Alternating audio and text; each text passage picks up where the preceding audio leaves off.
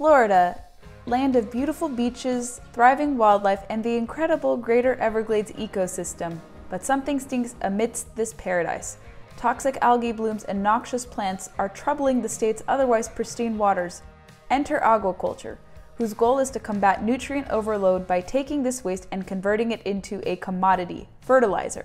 We'll explore more in this installment of Conservation Nation.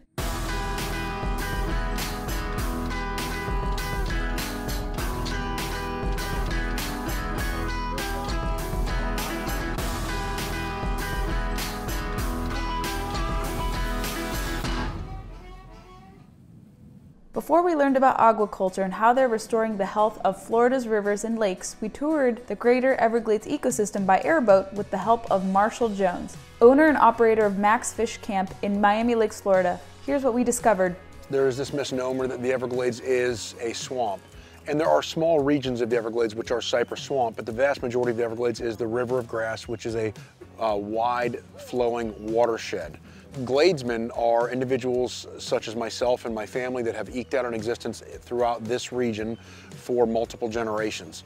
It is my honor to serve the Everglades with integrity and showcase one of God's natural wonders to the general public. After exploring the Everglades, we met with aquaculture creator Nick Sabo and conservationist Mike Elfenbein to learn about the process and how this waste is repurposed for Florida's grasslands.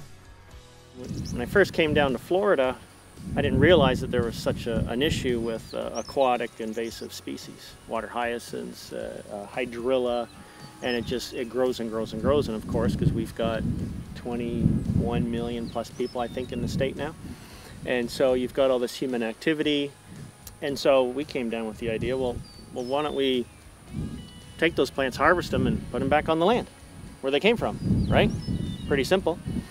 And so it's just a matter of developing equipment that can do that efficiently.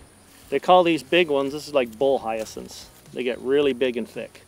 And these guys can have roots on them that go down 2 feet. And so when you get 10,000 acres of this stuff flowing towards the exit point of a lake, you're gonna have a problem.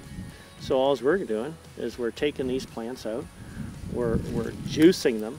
We literally grind them up in a juicer and put them back on the land. So we have an ability to not only clean up the lake, remove nutrients, reduce chemical spraying, provide clean water, restore the landscape, but we also have an ability to save taxpayer dollars on things that they're spending them on that we have a solution for. It's a win-win for our ecosystem and for our people, for our drinking water, and of course, our food supply, right? We can keep our food supply here, local. We can continue to buy from local farmers and producers and ensuring that our communities remain whole and intact. Aquaculture is one way that Florida can solve their growing, noxious aquatic plant and toxic algae bloom problems with technological innovations and market forces. Will they succeed, and will their business model be expanding in other places? Time will tell. Until then, I'm Gabriella Hoffman, and this is Conservation Nation.